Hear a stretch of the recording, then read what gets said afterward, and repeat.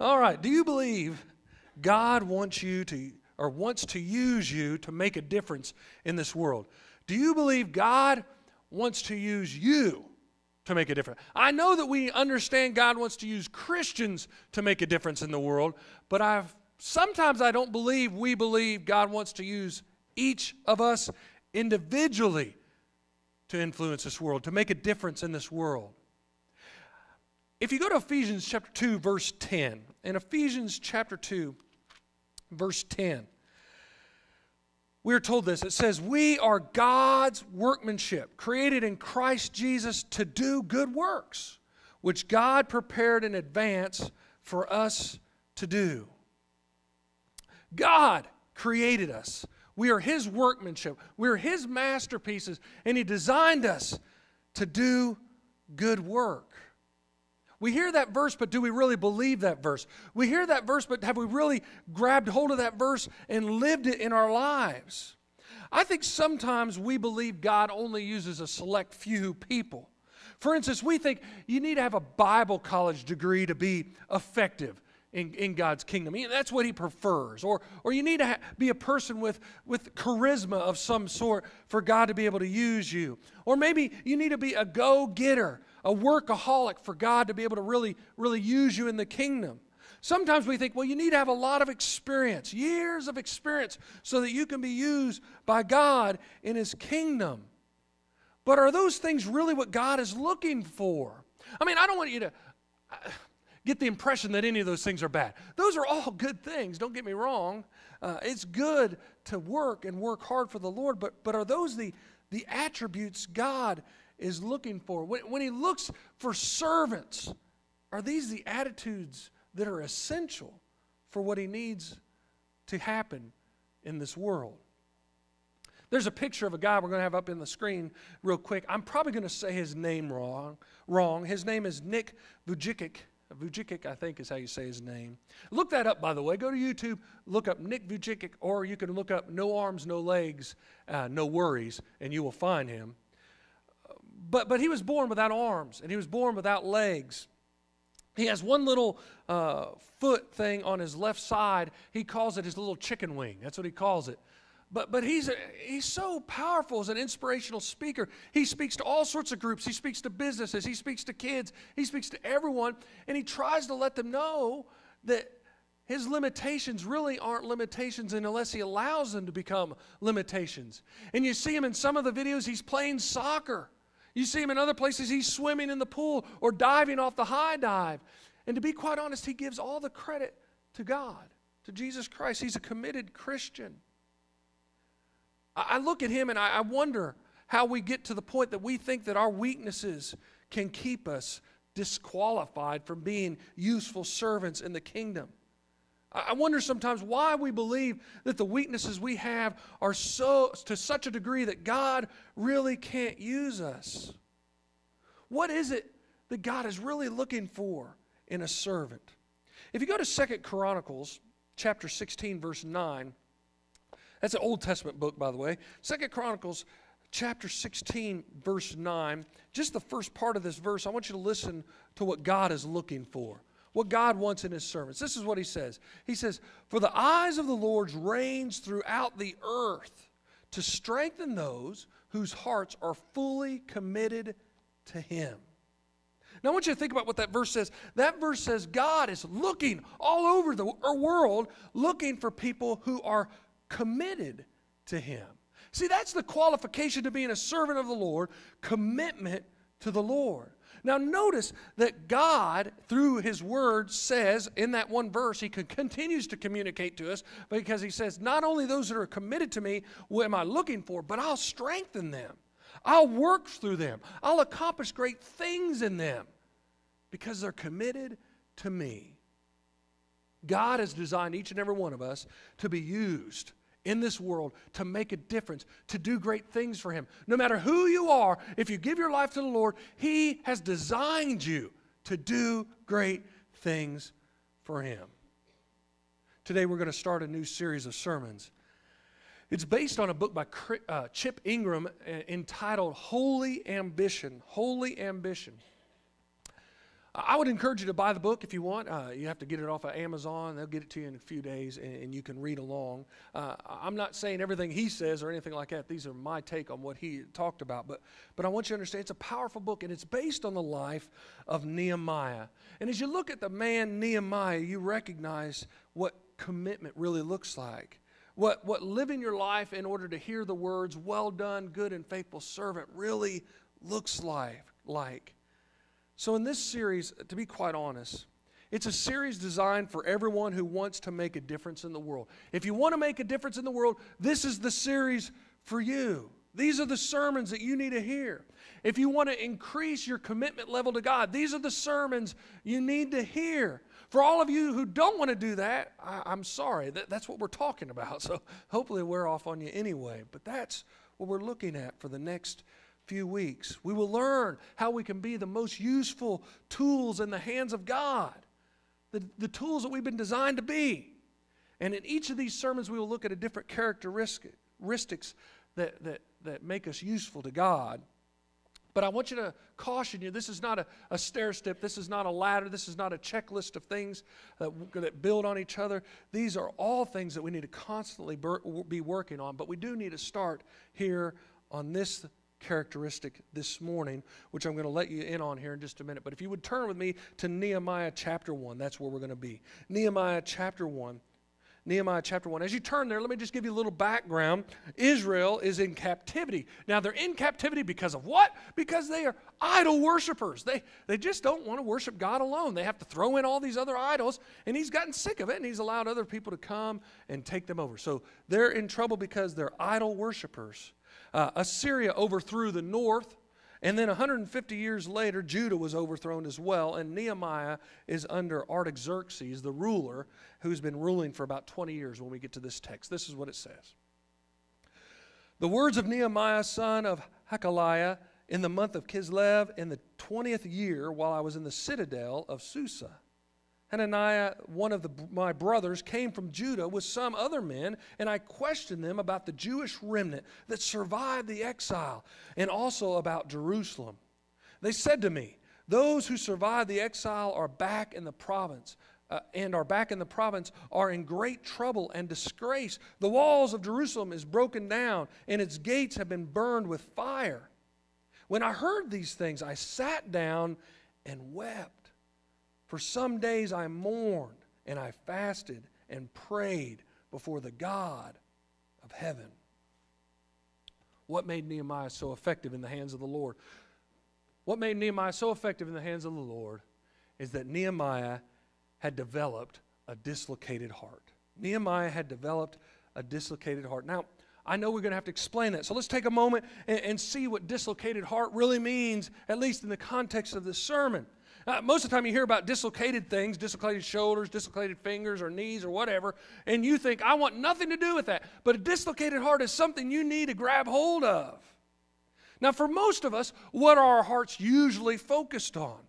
For most of us, our hearts are focused on ourselves, on our issues, on our struggles, on our circumstances, on the problems that we're involved in. Our hearts are focused on us, our family, our retirement, our hobbies, all the things that relate to us. For the most part, that's what most people's hearts are focused on.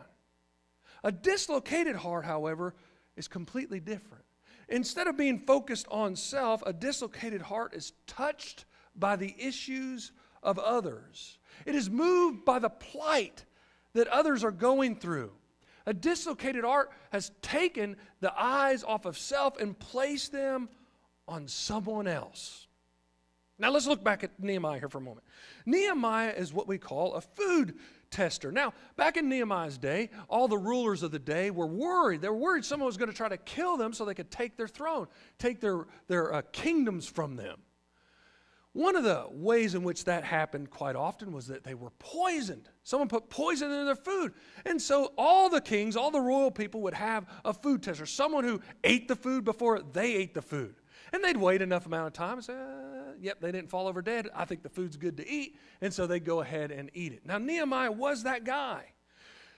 the interesting thing about that is you would think that's a pretty bad job. I got to eat the food and see if it's poison. But the truth is, as long as the food was good, you were good because you lived in the palace. Nehemiah had like a condo in the palace. He was right there. He enjoyed everything the king enjoyed. Not only did he enjoy everything the king enjoyed, but lots of times the food testers became good friends with the kings because they were always with the king. And that's what Nehemiah had done. He had built this great relationship with the king. He had the ear of the commander, of the ruler of his area there. And as long as the food wasn't poison, Nehemiah was good. He was living the good life. Now you got to understand that because of what happens next. He's living the good life, as good as it gets. And look at his reaction when he hears about the remnant of God's people struggling and in disgrace. When he hears this news, what does Nehemiah do?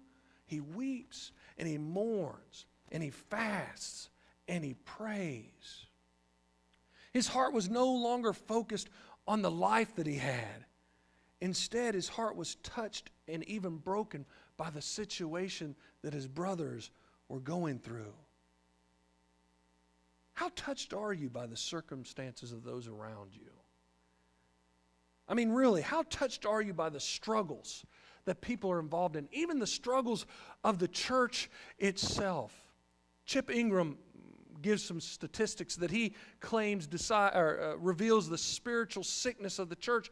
But he says this, he says 53% of church leaders don't believe in absolutes anymore. 33% of church leaders deny that Jesus physically rose from the dead.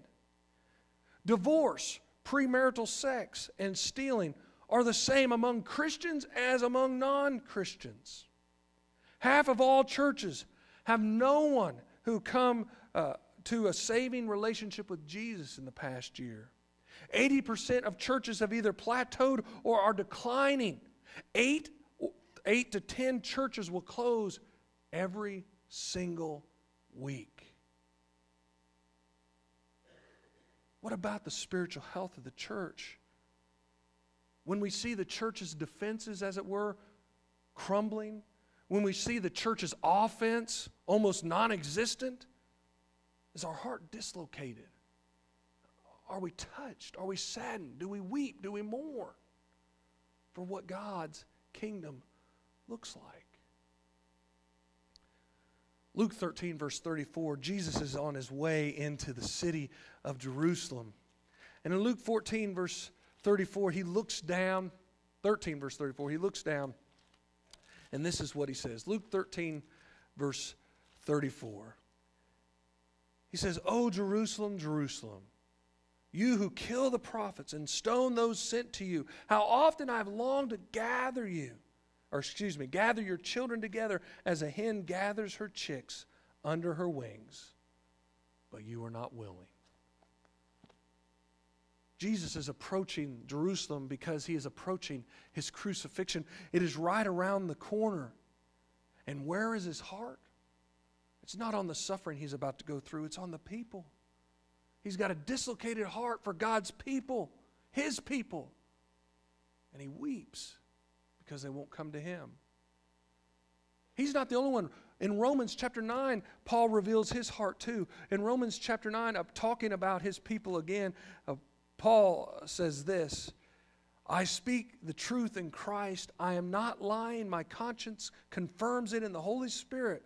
I have great sorrow and unceasing anguish in my heart, for I could wish that I myself were cursed and cut off from Christ for the sake of my brothers, those of my own race."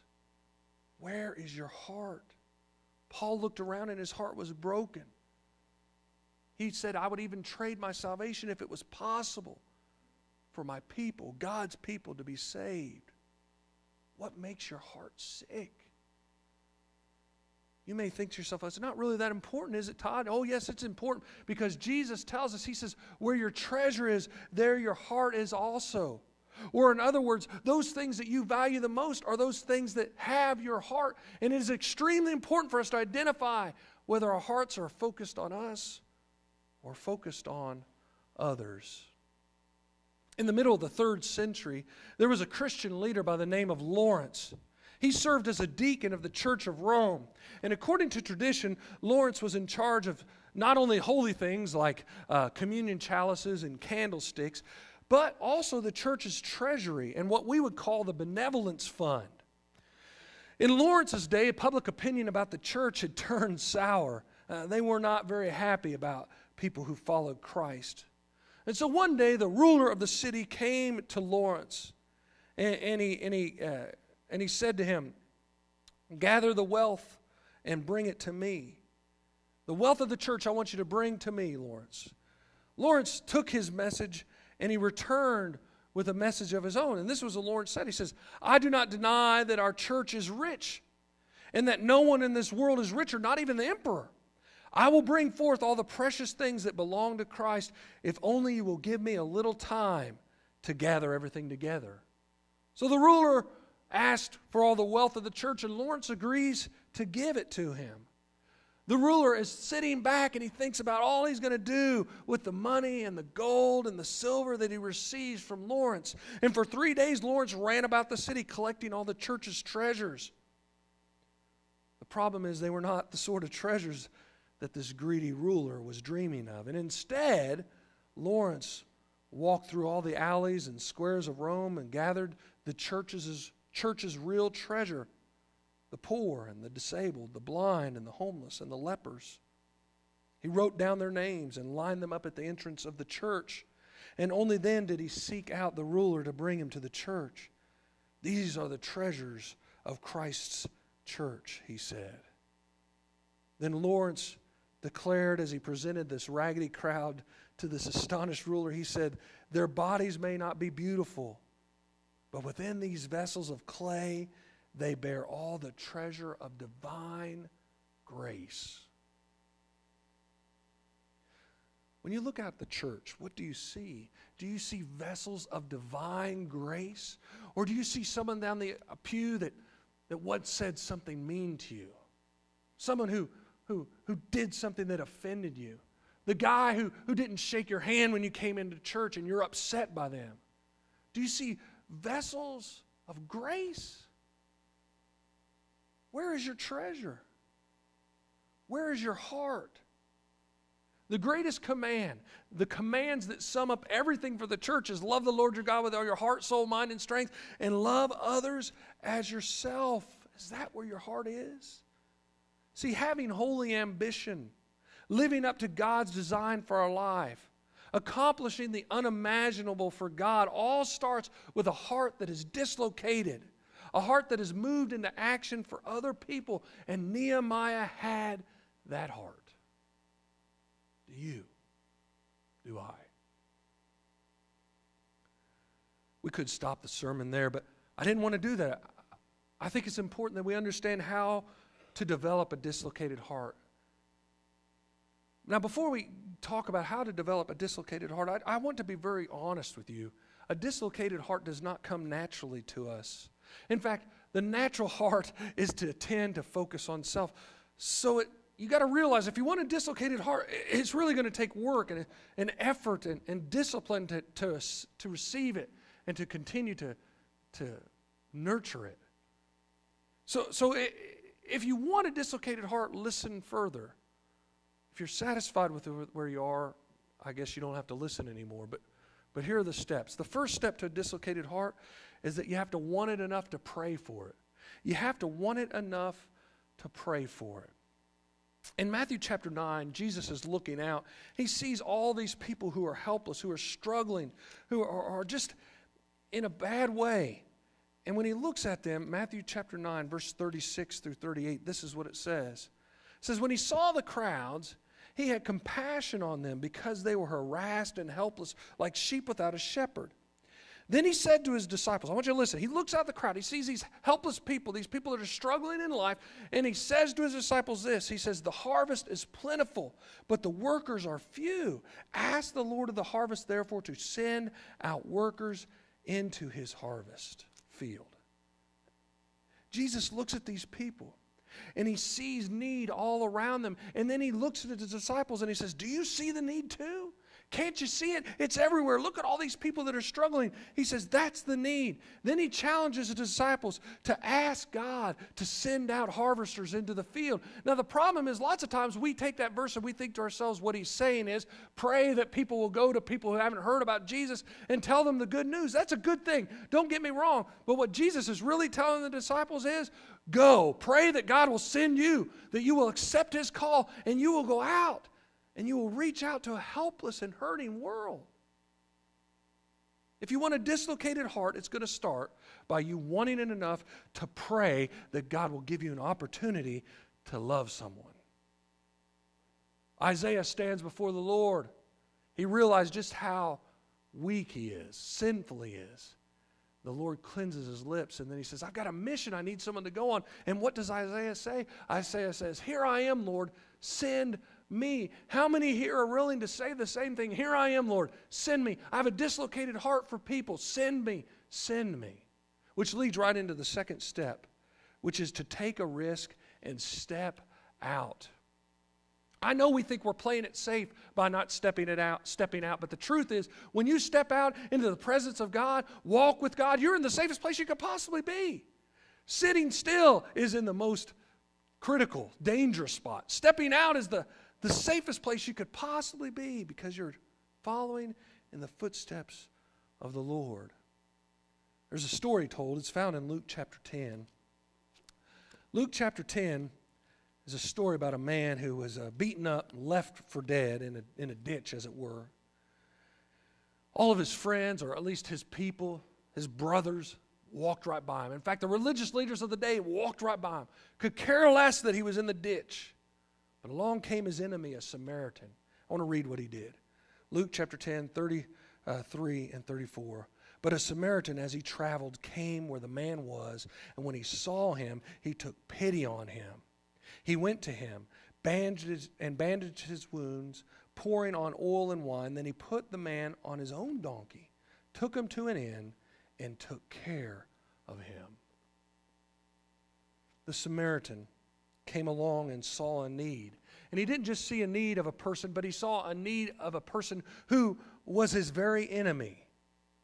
And this Samaritan, he didn't just see the need, but he got off the donkey, stepped into the ditch, and ministered to this man. He acted on that need. Then he put the man on his own donkey, took him to an inn, and not only cared for his needs, but paid for his needs to be cared longer. Carried on and on and on till the man was well. See, here's the point. The challenge of this scripture to me is that we're supposed to do the same. We're supposed to ask God to give us a dislocated heart and then risk everything to act upon that dislocated heart.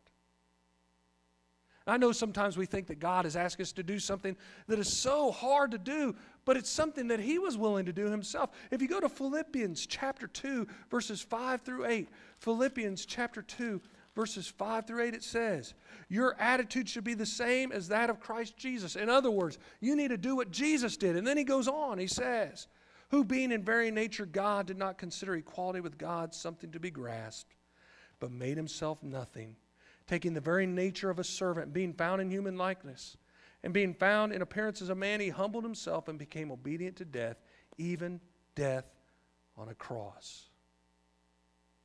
Have you ever thought of all that Jesus left behind? The glories of heaven? Being able to be in direct presence with his Father, with God the Father? Experiencing the untold joy of angelic praise? He left all of those things. Why would he leave all of that? Why would he humble himself and become like one of us? And not just become like one of us, but serve us and die for us? He did that because he had a dislocated heart. He was moved by our plight, and he acted on our behalf.